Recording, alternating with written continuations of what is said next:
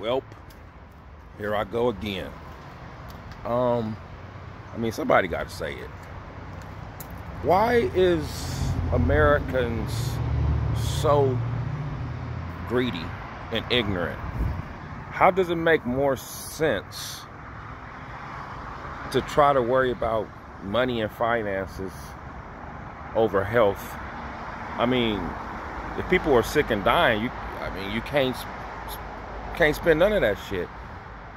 Anyway, to my point, if American governments and businesses and people that really are in control of like the flow of work and things that happen in America really cared, the banks would suspend mortgages. Everything could just be put on hold. Why we can't do that? Other countries are doing things like that, or they just giving way more money to their citizens to survive. A $1,200 stimulus check that was 3 months ago, and people are just now kind of starting to work.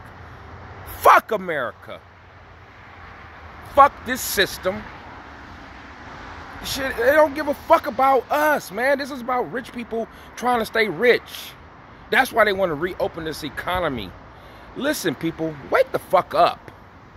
We need to just all walk the fuck off our jobs. We should be trading and bartering anyway. Why does this shit cost so much? Because somebody wants to be able to control everything. That's why. The person that's the richest wants to stay the richest. Of course, they don't want to hear nothing like this. Like, we need to just suspend stuff until we get this thing settled. That just makes sense. Let me calm down. But it's so idiotic to me. It's so absurd. I'm just a regular guy in Oakland that cares and have a fair mindset about things. And I can see, hey, the best thing to do is let's just suspend rent for the next few months until everybody come back out. Let's lower prices on certain things that are necessity until we get this thing. But instead, people want to, we're worried about the economy, so let people get out there and start working. Now we got resurges, upticks, and what the fuck is wrong with people? The government, all of you motherfuckers are stupid, are greedy, are racist, or don't give a fuck. Because if you gave a fuck, everybody would be saying, yes, let's suspend rent until we get this shit done. Let's let the banks suspend mortgages until we get this shit understood and fixed.